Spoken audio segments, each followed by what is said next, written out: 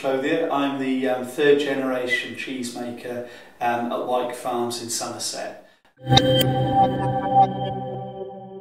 We're an award-winning cheesemaker that's been making cheese for over 150 years. My grandmother really developed the recipe that we use for the cheddar, and we keep it in the safe here under lock and key. And we've won many prizes over the years for our cheddar, and we supply all of the UK retailers, and we also now export to 160 countries across the world.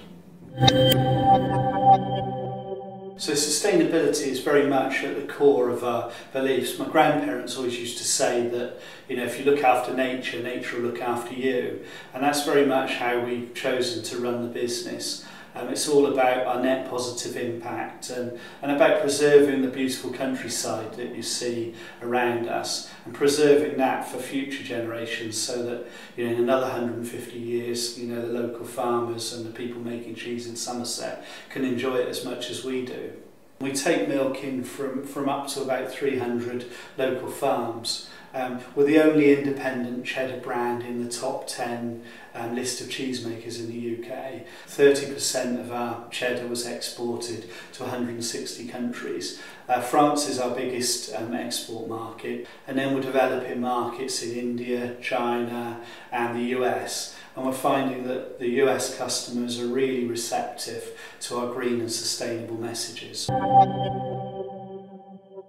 So with our 100% green strategy, I was very keen that we could distill that into clear, tangible promises that we could give to our shoppers and the local community.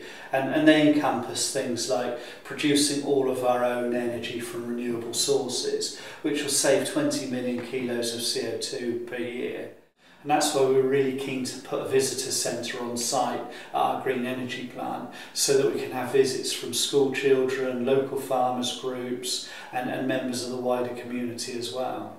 And I think to date we've probably had about 3,000 school children around the plant that are all fascinated with the fact that we can generate electricity from cow's poo. So the spent material that comes off of the AD plant is very rich in nitrogen, phosphates and potash, so that it can be spread on the land when the plants are growing in the spring. And this has been a fantastic way for us to displace artificial fertiliser. And the target is to get the whole region using digestate from anaerobic digestion instead of fertiliser out of a bag, which is so bad for the environment. For us to get this far and reach the finals and be able to tell our fantastic story about our sustainability mission in Somerset to people all across the world has been a fantastic honour anyway. So maybe if you look after nature, it really does look after you in this way. So, you know, thank you for listening to our story and please vote for us.